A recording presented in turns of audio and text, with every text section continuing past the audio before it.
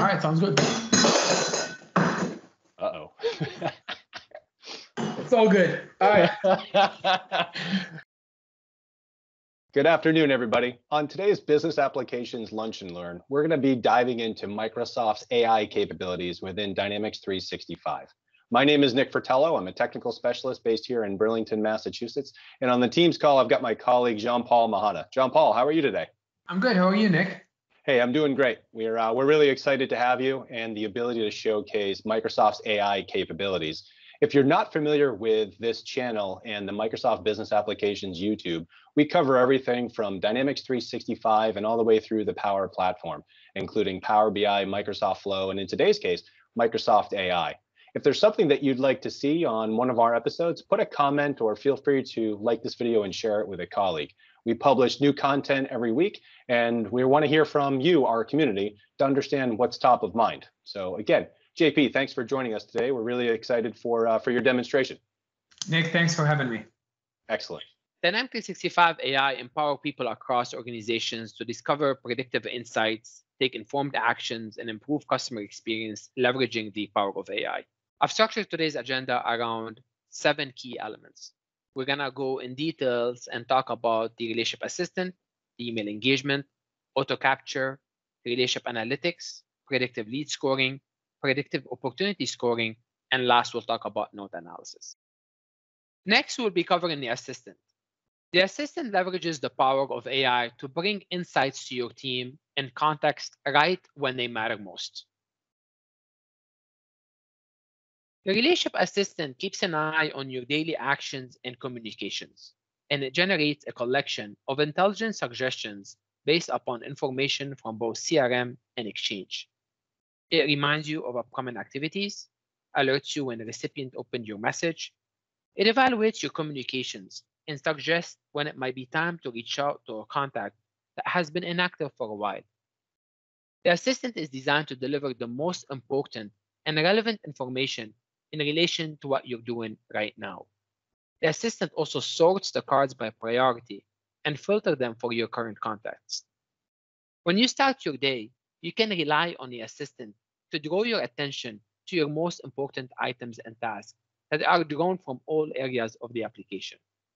In this specific example, since we're working with a lead, it's showing us what is coming up next for this specific lead. We have a meeting coming up in 12 minutes. It also shows me the customer location. If I were to use my mobile device in the field, I will also be able to see the relationship assistant. I can also utilize the integrated mapping to navigate to my customer's address. The assistant is available throughout the solution. You can access it at any time from the upper right corner by selecting this light bulb. This is going to pull up all the relationship assistant cards or the assistant cards for all your leads, opportunities, or cases. This is a way for you to keep up with everything that is happening without having to drill into each one of those records. Next, we'll cover email engagement, how you can stay on top of your email with alerts and reminders, prioritizing prospects or customers that are most engaged.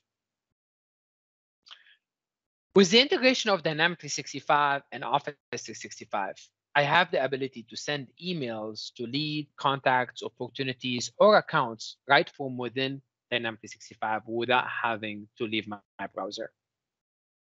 If you're looking at the screen, you'll notice to the right-hand side, we have a section called Email Engagement. With Dynamics 365 today, in addition to having the ability to sending emails, you're now able to know what happens after that email is being sent. You're able to track that email. You're able to find out whether the customer has opened it, how many times did they open it, where did they open it from, did they download any attachments or view them, did they click on the links that they were included in that email, or have they responded to your email. In addition to that, you could also set up reminders to be notified if the customer has not responded to your email by a specific date, or if the customer has not opened your email by a specific date, or simply a reminder just to keep you informed of anything that you're working on. Next, we will cover auto capture. Pertinent activities are added to Dynamics 365 with intelligent activity to record matching. Auto capture enables Dynamics 365 for sales to access your email in Microsoft Exchange to find and display messages that are related to your work and sales. This makes it easy to see your relevant email messages, together with all of the other activities that are related to a given record in sales. Now, each message remains private and visible only to you unless you choose to convert it into a tracked email, which you can do that with just one click to make that email visible to the rest of your team in Microsoft Exchange.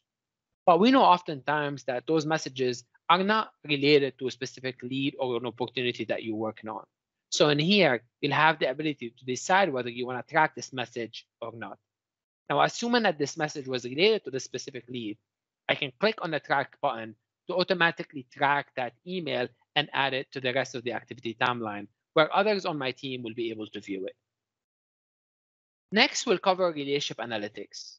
Relationship analytics prioritize customers using machine learning signals from Office 365 and Dynamics 365 that reveals relationship health and relationship engagement overviews. Relationship analytics provides an activity history, KPIs, health scores, and health trends for contacts, opportunity, and lead records. The most important KPIs, including your team's previous and next activity. The health score is based on an analysis of a large volume of data signal from both dynamic and exchange. In this view, I can see that my lead current health is poor, but the relationship is steady. How many emails, meetings, phones were initiated by us versus them? The aggregate time spent by both teams. Emails opened, attachment views, and link click. I can also see who have been reaching out most on that specific lead and who have been contacting most on that specific lead.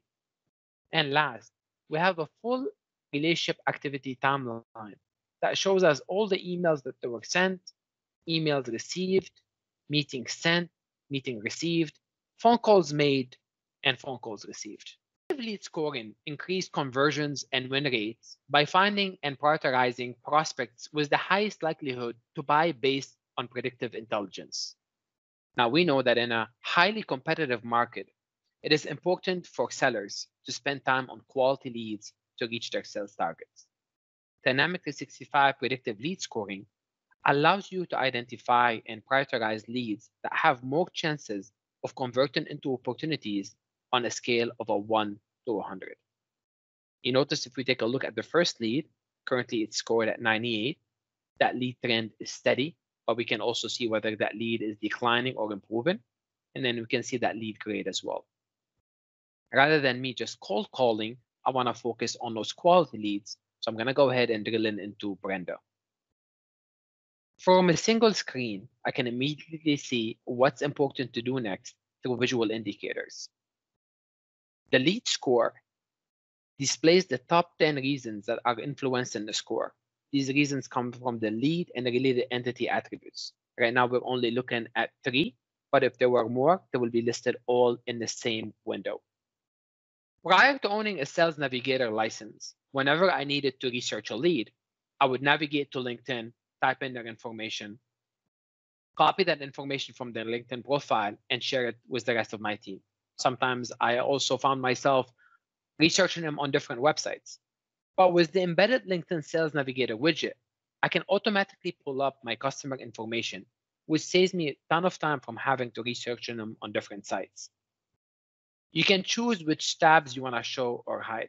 Right now, we have multiple tabs available to us. The first one is the profile tab, which shows the lead current role, how long they've been in current role, how many connections they have, if we have any shared connections, their current location. Icebreaker shows the person highlights and activities on LinkedIn. Get Introduced shows the mutual connections and allow for a warm introduction to that person.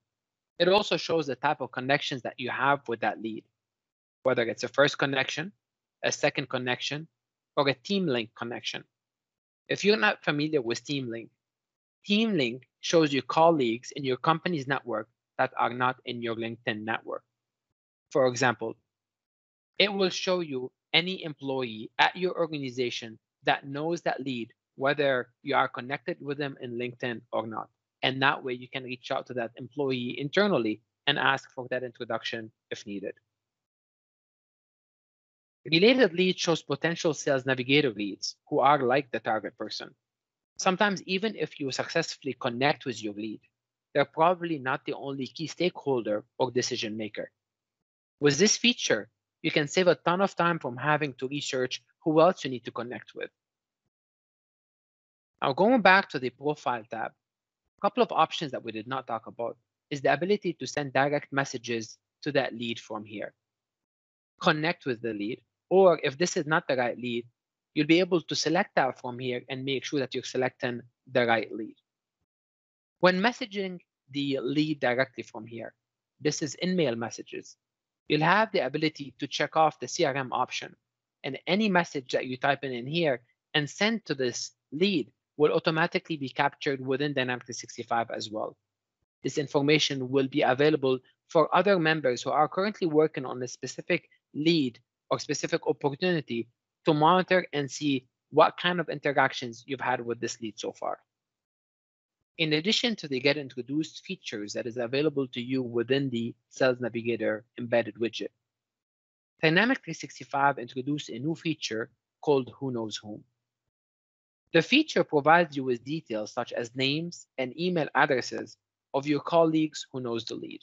It also sorts them by strength. In this specific example, we see that Selig Borden has been the most successful in reaching out to Brenda, and Brenda has been responding most to Selig. There is two ways of viewing Who Knows Whom. You could view it in this way, or you could view it in a graph view. Both ways will be able to show you who has been the most successful in reaching out to Brenda. With these details, you can ask your colleagues for help in getting introduced to a lead and increase the chances of a positive outcomes. Now, to get introduced, you can send an email to the selected contact without leaving the page that you're on. As we know, we have a direct integration between Dynamics 365 and Office 365. So in order for you to send an email, you have the ability to send it directly from within Dynamics 365 without having to navigate from your CRM solution to your email solution. Next, we're going to cover talking points. As a sales representative, you interact with many customers, and it can be difficult to remember details about each, such as latest entertainment, event they attended, favorite sports or game they watched, vacation they had taken. In Dynamics 365 for sales, talking points provides a mechanism to automatically identify such conversation starters from your emails. The conversation starters include topics that are related to health, entertainment, sports, or family. These insights are available on the contact page, lead form, or opportunity form. Let's say, for example, a customer had sent you an email about them being sick recently. Dynamics 365 analyzes the email and automatically categorizes it to health. This text will appear in the talking points title in the health category. This will help you to start a conversation with your customer, and you can choose your customer's area of interest. So in here, if I want to focus on health, sports, entertainment, or family, I can pick one of those conversation starters, and I can start that conversation with Brenda that way. JP, that's excellent. Thanks for showcasing all of Microsoft's Dynamics AI and the embedded intelligence within Dynamics 365 for sales and the platform as a whole. It's really very valuable to see all of the signals and how we can proactively connect the relationship assistant and the embedded intelligence and everything that you've showcased. And it's pretty amazing. We've really just scratched the surface, but we'll put some links to the documentation on how to get started. Anything else that you'd like to share with the community? I would say keep checking Nick's channel. We're gonna be making a lot of those videos going forward. So after the April release, we're gonna record some more videos. So check again, more videos to come. Yeah, thanks, JP. And if this was helpful, feel free to give it a thumbs up or to add a comment or even share it with a colleague. That really helps us and to let us know what you're interested in seeing and showcasing. But on behalf of Jean-Paul, Mehanna, and myself, we appreciate it, and we'll see you next time. Thank you. Bye, guys.